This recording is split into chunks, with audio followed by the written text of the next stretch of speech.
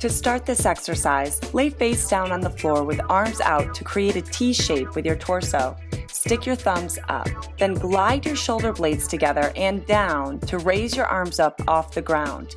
Return to the starting position and repeat for the number of prescribed repetitions. Be sure to initiate the movement with your shoulder blades, not the arms, so that you feel this work in your upper back and shoulders. Keep your thumbs down and your core tightly pulled in. You can then repeat this movement with your thumbs turned downward.